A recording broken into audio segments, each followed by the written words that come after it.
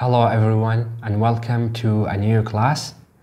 So this class is going to be about the basic principles of clinical pharmacology, and in this class you will learn a lot about the pharmacokinetics and the pharmacodynamics, which are going to be the building blocks for you to learn the other pharmacology material. And this video is going to be the introduction video for this class.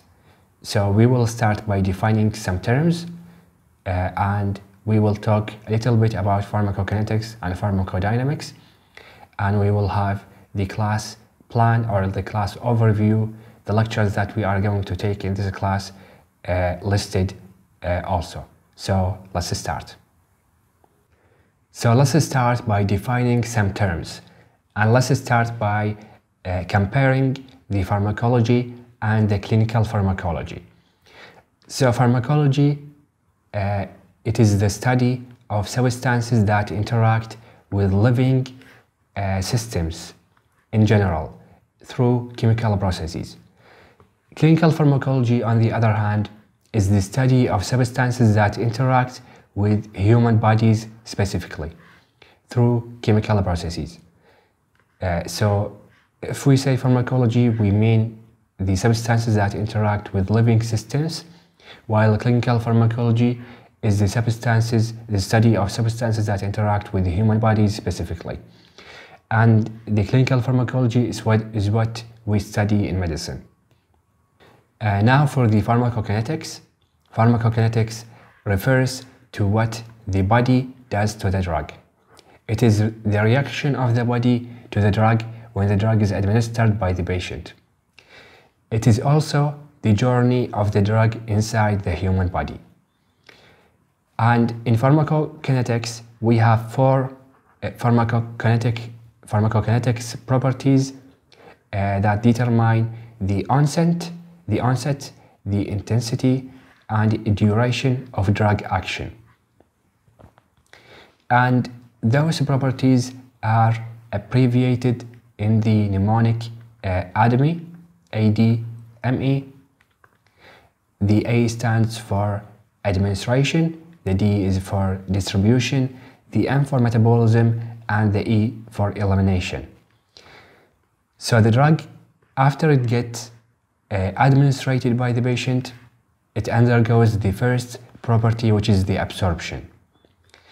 And that's when the drug is absorbed from the site of administration into the plasma of the blood.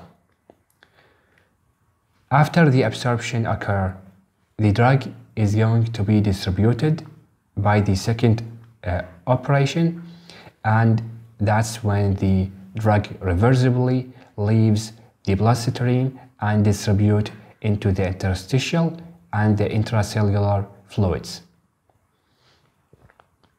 After that, the drug is going to be metabolized in the third property, and it is also known as the biotransformation of the drug, and that's by the liver mainly and by other tissues, to convert the drug into more water-soluble molecules to be easily excreted by the fourth property, which is the elimination. And that's when the drug is eliminated from the body in urine, bile, feces, sweat, and other routes of elimination. Now for the pharmacodynamics. So the pharmacodynamics describes what the drug does to the body. It is the action of the drug that is done to the body.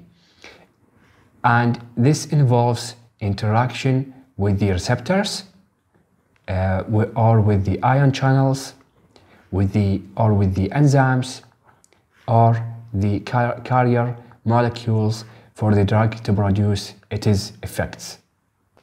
Now in this class, we are going to have 10 lectures in total, and we will have the administration lecture as the first one, and then we have the pharmacokinetics lectures, and those are 4. So we would have the second, third, fourth, and fifth, as the absorption, distribution, metabolism, and elimination.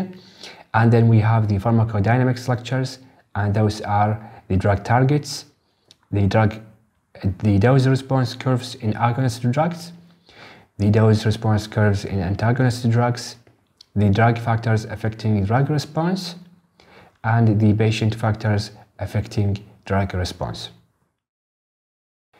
Now, if you want to support us, you can by liking the videos and subscribing to the channel. If you want to support us more, you can by subscribing to the Patreon link provided in the description of this video. Thank you guys for watching, and see you in the next videos. Peace.